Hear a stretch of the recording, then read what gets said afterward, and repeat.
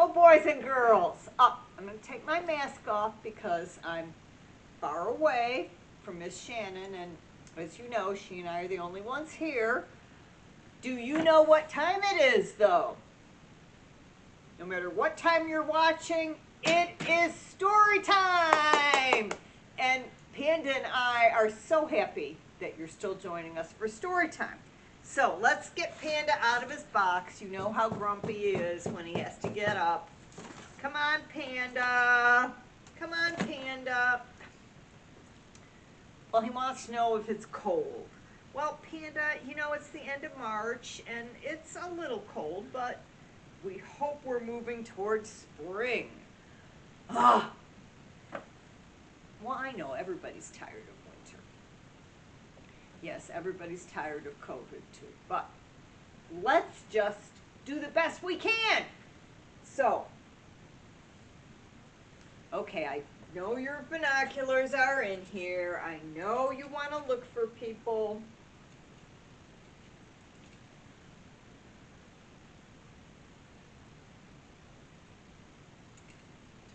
Okay.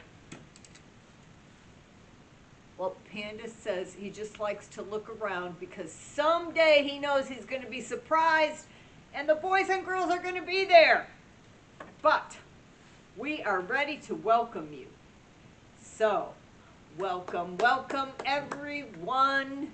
Now you're here, we'll have some fun. First we'll clap our hands just so, then we'll stretch and touch our toes. Welcome, welcome everyone. Now you're here, we'll have some fun. Panda says he doesn't have any fun until it's story time. All right, let's sing our song. Ready? Where is Thumbkin? Where is Thumbkin? Here I am. Here I am. How are you today, sir? Very well, I thank you. Run away, run away. Where is Pointer? Where is Pointer? Here I am, here I am. How are you today, sir? Very well, I thank you. Run away, run away. Where is Middle Finger? Where is Middle Finger? Here I am, here I am. How are you today, sir? Very well, I thank you. Run away, run away. Where is Ring Finger? Where is Ring Finger? Here I am, here I am. How are you today, sir? Very well, I thank you.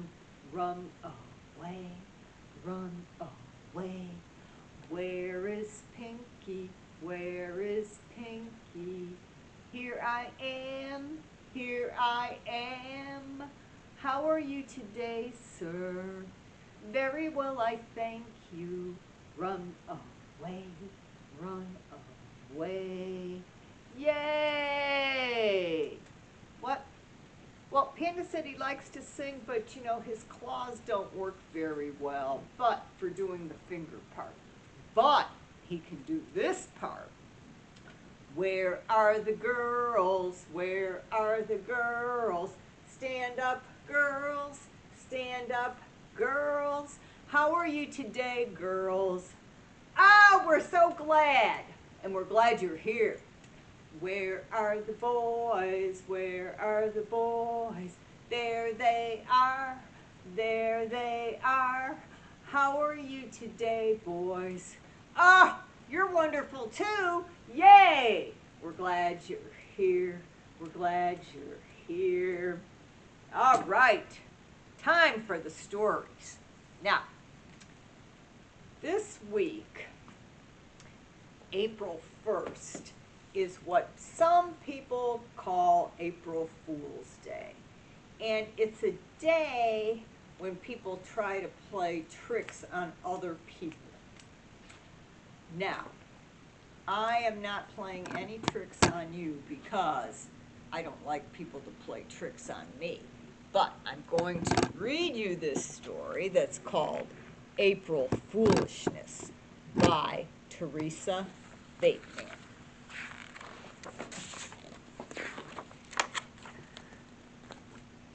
Life on the farm keeps a gal on her toes. That's what Grandma thought as she flung on her clothes. She grinned, for the grandkids had come to stay, and wouldn't you know it, they picked the right day. Grandpa, oh Grandpa, Grandpa, the cows have got loose. I think Big Brown Bessie has just stepped on a goose. Ah! Imagine, said Grandpa. Good gracious, alas. Then he poured some milk in a tall, frosty glass. He thinks they're playing a trick on him. Grandpa, oh Grandpa, the chickens are out. They're squawking and squabbling and just racing about. Huh. Imagine, said Grandpa. Amazing. Oh my. As he popped some eggs into the skillet to fry. He's thinking that they're tricking him, and he's not going to be tricked. Grandpa, oh Grandpa, the pigs broke the gate. They're in the tomatoes. Hurry, don't wait. Imagine, said Grandpa. I'm really quite shaken. He reached in the fridge and he got out the bacon. Grandpa, Grandpa, the goats are all freed. They're running around in a smelly stampede. Oh, look at all that clean clothes that have been on the line getting just, mushed up by them. Imagine, said Grandpa, it's really quite scary. Then he sliced the goat cheese that he bought from the dairy. Grandpa, Grandpa, the sheep are all gone. I heard they're munching on somebody's lawn. Oh, imagine, said Grandpa. I hope things get better. He opened the closet and got out a sweater. He is sure they're trying to trick him, and he's not going to fall for it. Grandpa, why won't you listen to me? The farm's going nuts. If you'd look, you would see. But Grandpa just grinned as he took out the bread, and he popped in some toast for his breakfast instead. Then Grandma appeared. What a hullabaloo! Who's causing this noise? The grandkids or you? It's nothing, said Grandpa. Ignore them, I say. They're trying to trick me. It's April Fool's Day. But honey, said Grandpa, you'll find to your sorrow it's not April Fool's Day today, but tomorrow. Ah! Then Grandpa turned red and he gave out a roar. He sped through the kitchen and dashed out the door. Grandma just smiled as she pulled up a stool. She nibbled his toast and she called, April Fool. Well, that's how one family played a trick on Grandpa. But also, at the end of March, beginning of April, we are really, really waiting for spring. And this book is called Snow Rabbit, Spring Rabbit, a book of changing seasons. When snow falls to the ground and all the trees are bare, everyone knows it's winter, including the rabbit. Some fly away from the cold. Those birds are flying south. Some have a long, cozy sleep where they live. Some swim to warmer waters, while some have a thick, woolly coat. they can stay in the snow. Some gather extra food for the winter, while some travel far to find things to eat.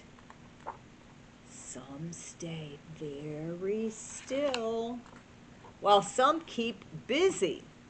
See, underground, the rabbits, they keep busy moving fast and staying warm.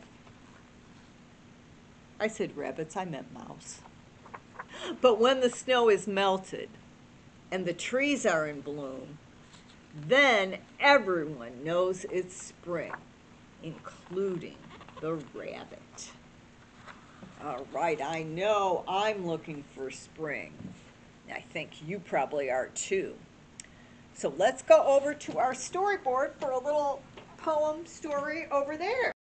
Okay, boys and girls, I thought these rabbits looked kind of like our snow rabbit. So count them with me. 1, 2, 3. Whoops. Oh, come on, get in there. 4 and 5. All right, now, you can say this part with me.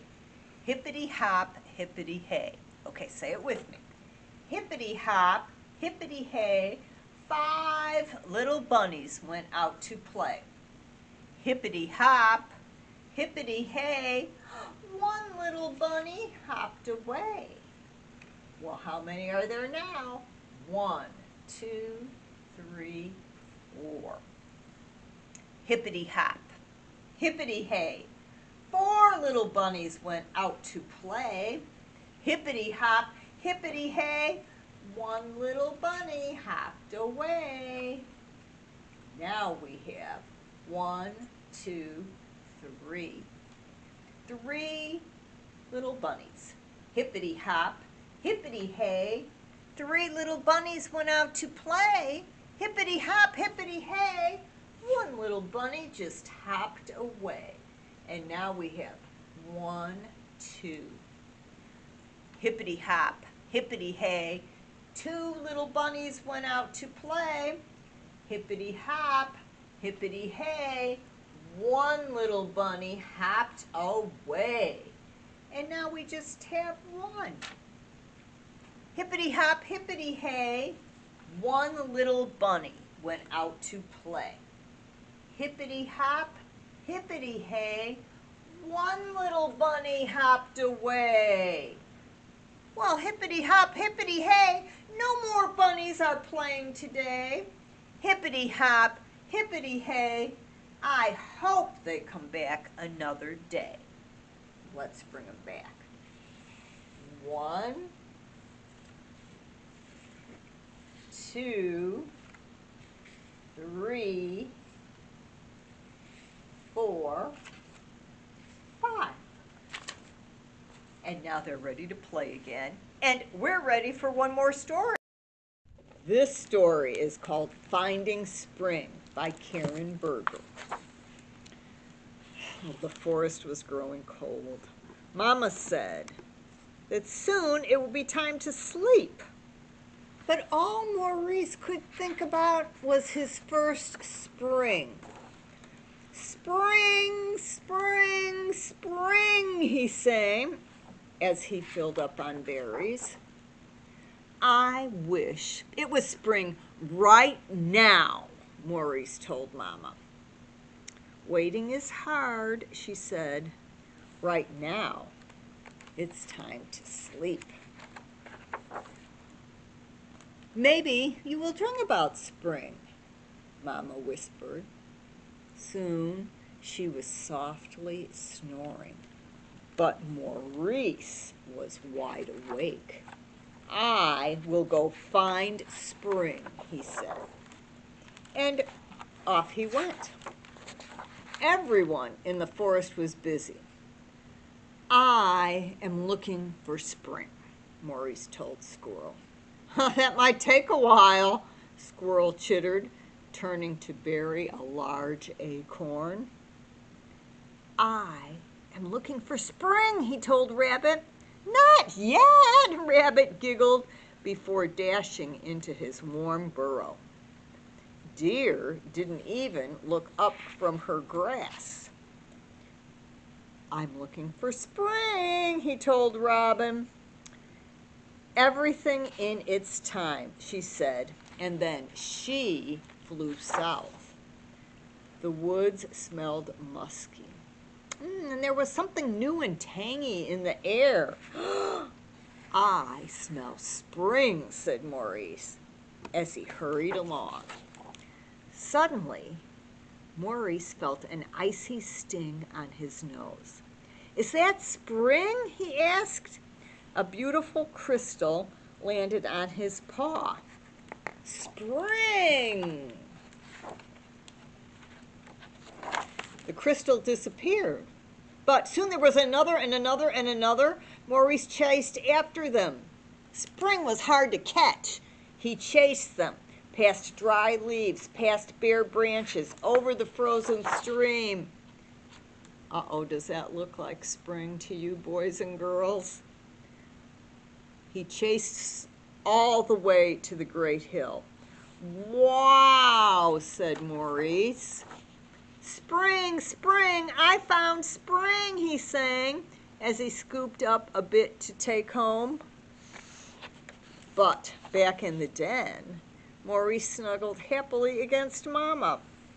And then he slept and slept. Oh, and slept. Well, when he woke up, everyone had already gathered in the meadow.